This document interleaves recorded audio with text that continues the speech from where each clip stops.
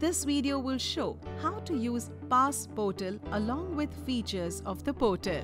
To access the portal, type www.pass.org.in in the browser. Each city is given a unique login ID and case-sensitive password. Enter your login ID and password at the top right side of the website. Click on Login button to access the portal.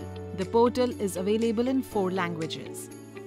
For data reporting, click on Data Entry tab.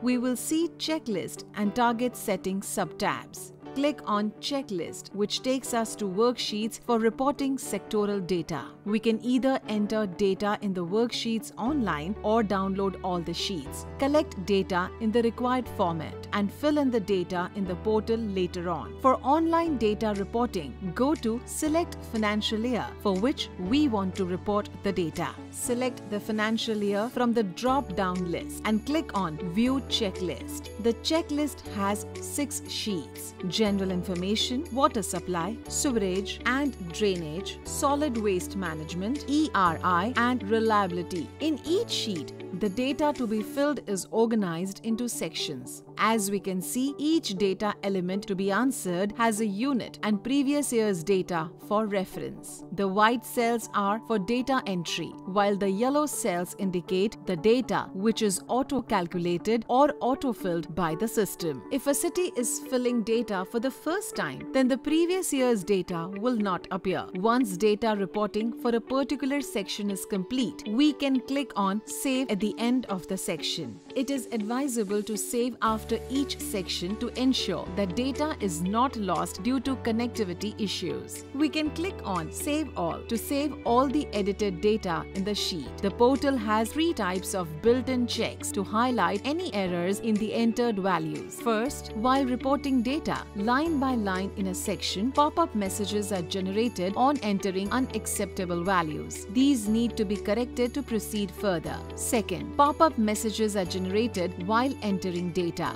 but it does not prevent submitting the section. In cases where the incorrect looking value is justified, we can write the justification of the value in the remarks box that is available after each section. Third, after reporting all data in a section, when we click on Validation, warning messages appear to highlight incorrect data. These messages have to be rectified to be able to submit the respective section. Reset button allows to erase all data for the particular section. Once we have finalized and saved the data for all the 6 sheets, we click on Submit. After the sheet is submitted, the data cannot be edited. Therefore, it is necessary to make sure the data is correct and verified to the extent possible before submitting.